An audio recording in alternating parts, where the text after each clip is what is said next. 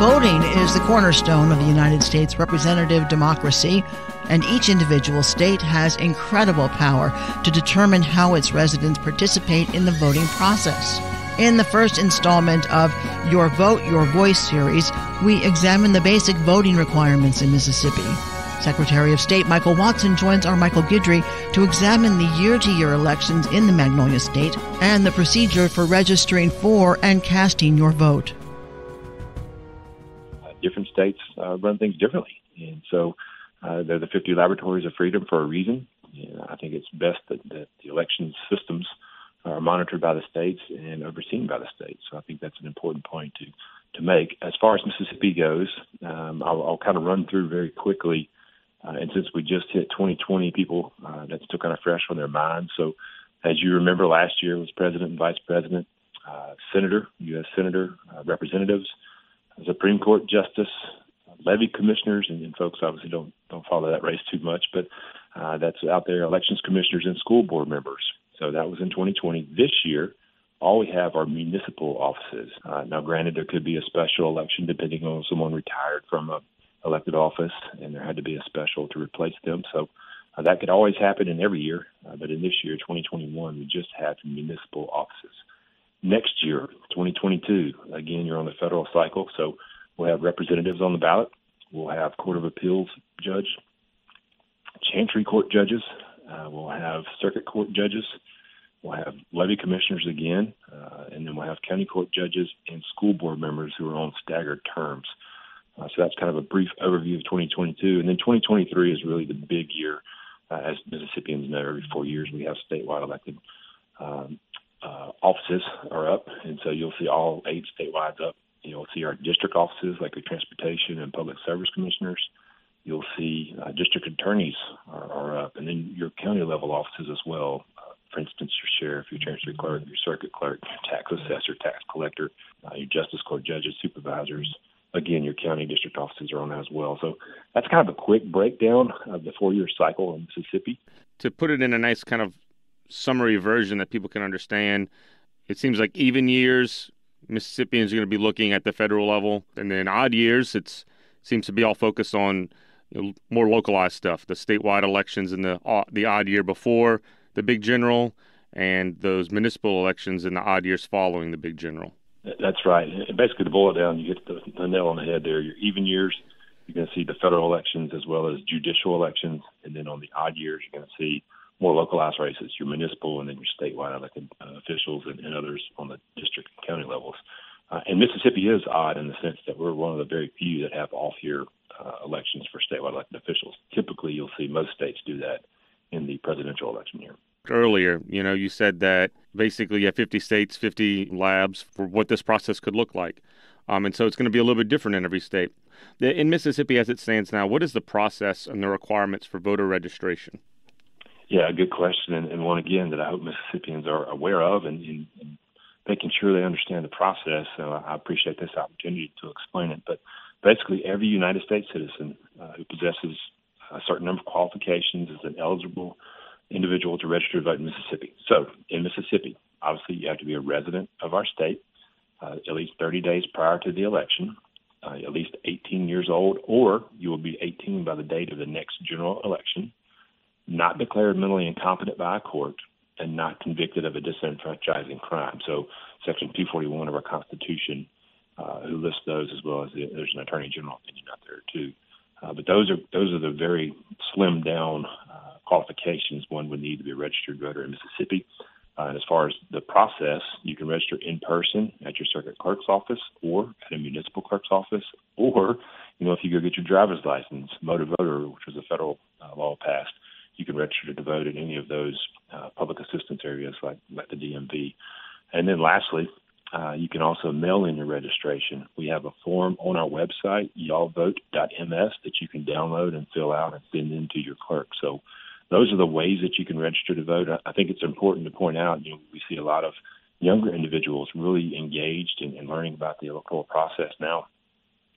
So for them, obviously you have to be 18 by the time of the general election, but as long as you're going to be 18 by then, you can register and vote in the primary as a 17-year-old, as long as you're going to turn 18 by that general election date. So very important to note that as well, and that's kind of the process, very easy process.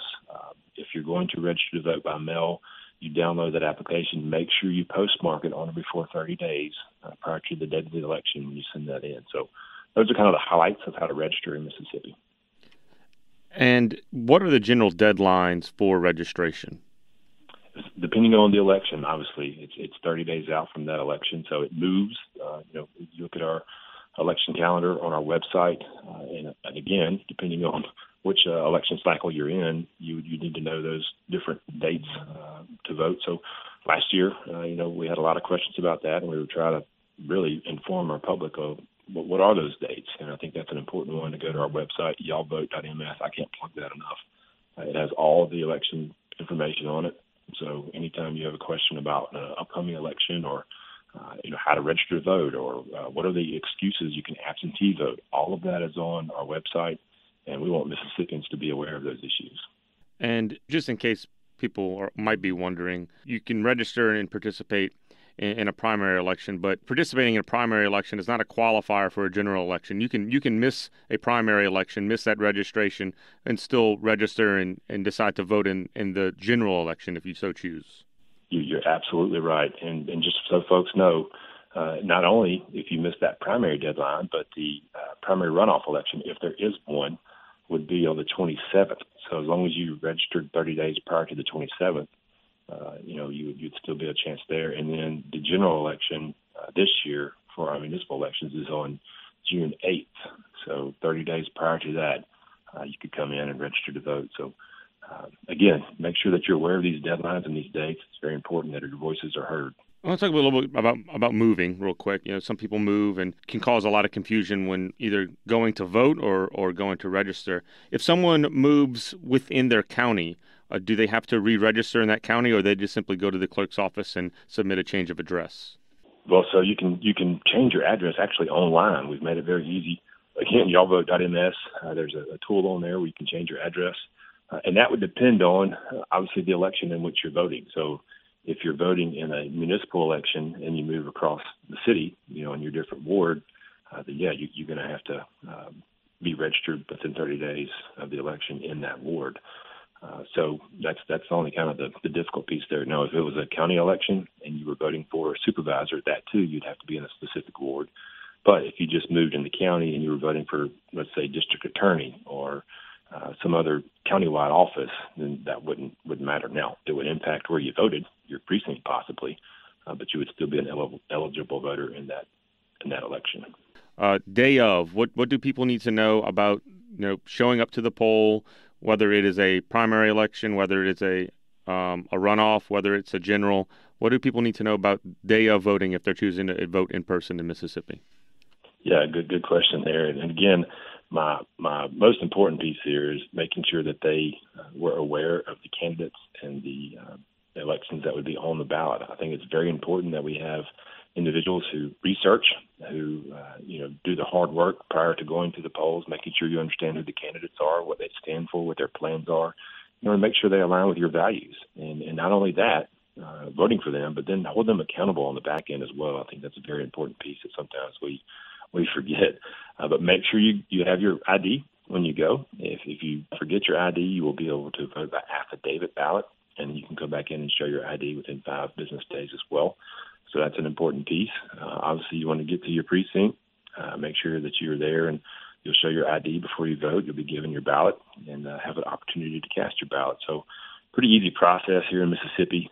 We've got some phenomenal elections officials around our state, be it your circuit clerks, your municipal clerks, or your elections commissioners, and then obviously the parties run your primaries. So we got some great folks who are out there. Your poll managers are very patient. We had a wonderful turnout of poll workers in 2020 and expect the same here for this one in 2021. So be patient with them. They will walk you through the process. But again, remember to take your ID. Remember to call your clerk and make sure you know which precinct you need to go to vote. And then do your homework. Make sure you're aware of who's on the ballot, what they stand for, and that they align with your values, and go cast your vote. Secretary of State Michael Watson with our Michael Guidry. Coming up in part 2.